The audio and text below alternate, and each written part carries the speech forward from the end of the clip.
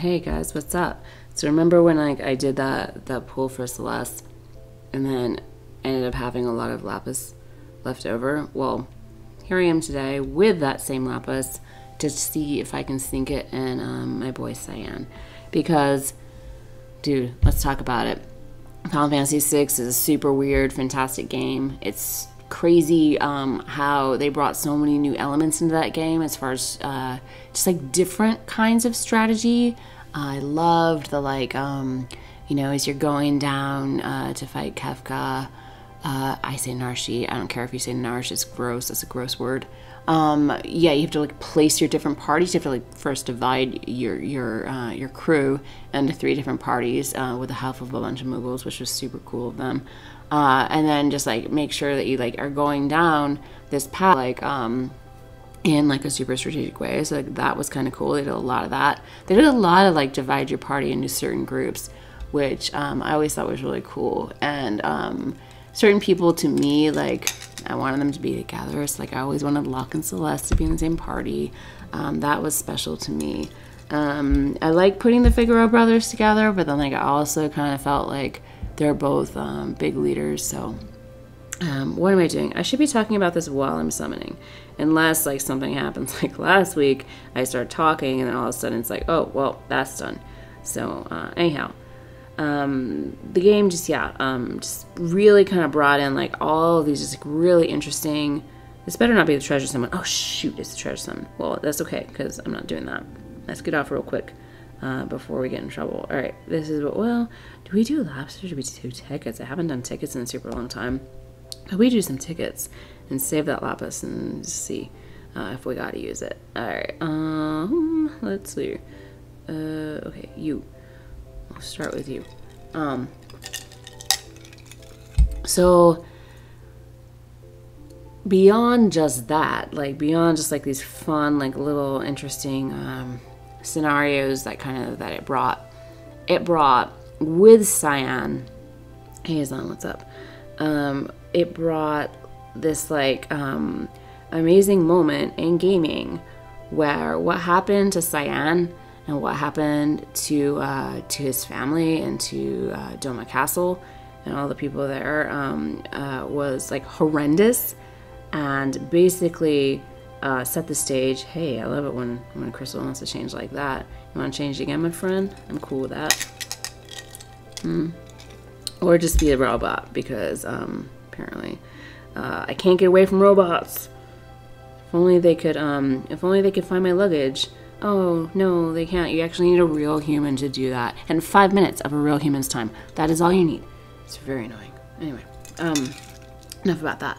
So yeah, that moment in the game was super crucial, I feel like, for the Final Fantasy franchise, because like all of a sudden they created a villain like no other in Kefka, and he is, I think, like I would say arguably like the most loved, hated villain in the Final Fantasy franchise. And just, I mean, he's just notorious. Like he's got so much going on with him. Ooh, speaking of I can't even talk. Speaking of notorious villains, I hate you, Eclipsa. You're the worst. Stupid Eclipsa. Anyway, yeah, but not more notorious than Kefka, because like her pain was against just one single lovely man, Heliarch.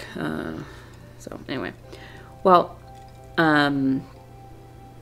what I was saying is that, yeah, you get in the incident with Cyan and the tragedy that like hit his life. You get this amazing villain, and I think that like that a lot of that is the draw to Final Fantasy VI for a lot of people, and just Kefka is very mesmerizing as a villain. And I personally, and I know I've said this before, and a lot of people like may not agree, but I don't feel like I've had a more compelling villain in all of these games until Arden in 15. And I know, I mean, what are you gonna say? Like Golbez? Like, have you ever seen Star Wars? That's been done. Check. But Kefka, Arden, they really torment the people in the game. And it's a much different than, you know, like you think of like Vayne, for instance, like Seymour, well, you know, it's not Seymour Endgame, but sorry, spoiler alert. Anyhow, there's a lot, like, Final Fantasy loves the, like, I have changed my form, I have changed my form again, now I am this, now I am that, like, I'm a monster, like, whatever I am. And I wouldn't say that, like, well, you know, that the enemies, or the big main boss at the end, is always, like, you know, a compelling person to fight. It's more that you're fighting for the world. Like, that is what the fight is. Like, it's not so much that it's against this bad boss, it's that you got it, like, taking out the bad boss is a means to an end, which is saving the world. But with Kefka, with Arden, man, it was personal. And, you know, and actually with Seymour, who, you know, again, he doesn't become your party member. Sorry, racist, don't listen, or something. Anyway, you hurt my heart. Alright, so, it's different. Like, I felt like, with taking out Kefka, with going after Arden, like, it wasn't just about saving the world. It was like, there was personal stuff, you know, like, hemorrhaging on this fight, and it was like, oh, okay, no, like, you have got to take these guys out. Like, these guys, they gotta go. And Arden, actually, like, I have, like, a very deep affection for, as well. But, man, the way that he torments, like, especially Prompto, that's not cool. You don't mess with Prompto. So, I just felt like these two villains were, like, pretty pivotal, as far as, like within this series. And Kefka kind of changed the way that I viewed the Final Fantasy, franchise, the games, and just the amount, like, or just like the intensity of the cruelty that you might expect. Not that it happened in every game, but that it was capable of happening in every game. So it kind of changed the landscape for me. Because, you know, it's, you know, having a betrayal, or having a traitor, or like realizing, like, oh, well, this person's at fault, but it's really because they have been, like, their brain has been hijacked by, like, some, like, demon. It's like, okay, well, that's kind of understandable, but, like, no, this is different. These two, like Kefka, well, and Arden, because I love to talk about them together, they're on an agenda together, or not together, no, separately. They had they're separate agendas, but they acted very similarly. Yeah, just in their just evilness, and oh, hey, Renora. And just ruthlessness, really, and everything that they did to achieve their goal. And, you know, both had different, very, very different motivations, of course, but they all just wanted to see the world burn. And that was the goal. And yeah, and actually they pretty much achieved it. So that's also something that's unique to them.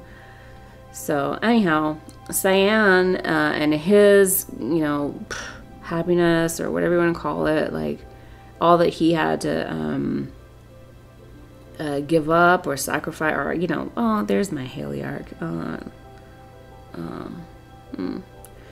Anyhow, what he had to suffer in order to kind of, like, you know, he was kind of the, what do you call it? Like, the sacrificial lamb, I guess, or I mean, his family was, but so was he, as far as, like, allowing that monster, that amazing character in Kefka and villain in Kefka to emerge and really establish himself as the villain that he is. So, Cyan, hey, I got it, and I appreciate your sacrifice. I really wish too, though, hey, that's weird, old school, especially with the FanFesta units popping up in here. I really wish, like, they could incorporate his sword technique. I really like that in that game as well. Final Fantasy VI did a lot of those interesting, you know, like, you first Sabin, you had to actually do the move in order to pummel or suplex. You had to press the correct button sequence. So, and the sword technique was fun too. Like you had to wait, like you had to wait through it and until you got the one that you wanted. So that would be cool to incorporate that in some way, but it's kind of hard. And also what happened in Doma was crucial for, oh, do I want to use this? Sure, why not? What happened in Doma was very crucial for Celeste and General Leo's kind of self-realization as, you know, what they're doing and you know, Cloud. Ugh, why you? Well, all right. I don't want anything from you. I didn't call you here, but whatever. You're here. That's fine. All right, let's do the just simple summoning and use up my lapis, right? All right. So, anyhow, I just really like seeing. I do, and I talked about this with Celeste. Like, that is a favorite trope of mine. Why I'm such a fan of Adora, but I do like it when people can pause and look around them and reflect on what they see around them, and that, you know, hey, maybe, oh, there's my man Locke, my main man. Maybe things like either they aren't as you thought they were, they're not as black and white as you first thought them to be. And that, yeah, people are capable of change. People are capable of, you know, being moved by things that they see and by, you know, seeing something like as horrific as what Kefka did and then trying to realize, like, or trying to ascertain, like, where your allegiance lies. Like, yeah. It's pretty cool. Hey, a Charlotte's great. I'll take one of those. But, yeah. I do feel bad for Cyan, though. I wish he didn't have to go through that. But I will say, as much as I don't love tragedy and, like, gratuitous violence or gratuitous death in my entertainment, when it stands for something and means something, then you understand, like, okay, this is why it needed to happen. So, yeah, again, sorry, Cyan, that you had to be the victim in all this in your family as well, and your people. But I thank you for your sacrifice, because you did give us a pretty good villain. Wow, Femfesta all over the place. All right, how many pulls do we have left? Ooh, oh, a free one. Sweet, I'll take it.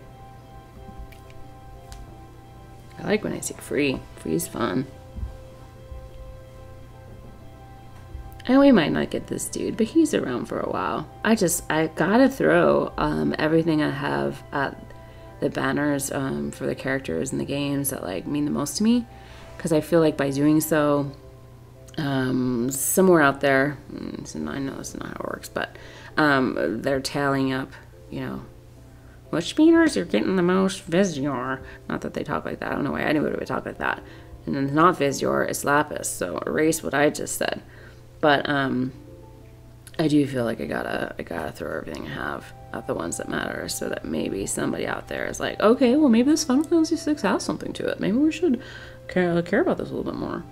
And then, yeah, if you want to throw those guys in more visions, I'd be pretty happy with that. So just, you know, on the record, off the record, whatever record you want me to play, I'll play with that. Ugh. Oh, that guy. And then maybe I can do another one. Ah, yes, this is great. Oh, I'm so happy to get you, Amaro. Yeah. This makes me super happy. If anything, just like getting Amaro out of this summoning makes me really happy. Another thing Final Fantasy VI brought in was the ability to have, like, to get a character what do you call it, optional, like optional characters. Like, you don't have to go get Amaro, you don't have to do that. It's totally up to you. But if you do, it's pretty cool. And if you're a completionist like me, then it feels really great to kind of like find all these little moments in the game and get the most out of them. So, all right, last pull from Man Cyan. And if anything, I feel like I've done my job. I've shown Final Fantasy VI a lot of love, showed me some love back. I got my main girl, Celeste. She's everything that I've ever wanted in a Final Fantasy character. So I'm happy either way. And then I got my Amaro. Oh, wow. I'm not sure I have Fancy Maria. Do I have you? I mean, I guess I do, because it doesn't show up as new. I didn't know I had Fancy Maria. Anyway, speaking of Celeste, right? Not that this is the same Maria. I'm just saying, you know, Maria. Anyway, whatever. Well, anyway, we tried, and that's cool. I feel the best for promoting and enjoying my favorite game. I guess I could just do some standard summons and see how that goes. I do have, oh god, I have so many of these gross dirty Timberless ones. I'm not doing those with you. It's like make me feel so disgusting. Let's do some of these though. Maybe we'll get some luck. Let's do like 10 at once. Ready, set, go. Boom. Show me some love. Or don't. I don't really care. I have enough units as it is, and I'm going to be infusing hell for life. So, oh, hey, an NV. That's cool. What you going to be? Oh. Well, that's weird.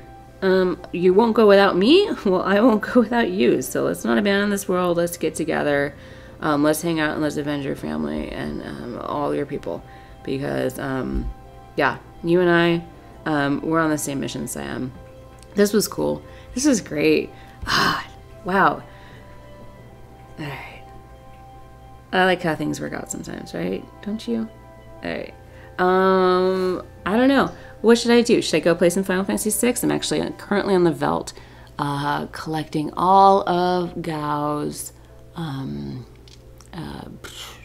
rages, which is a thing. That's a long thing.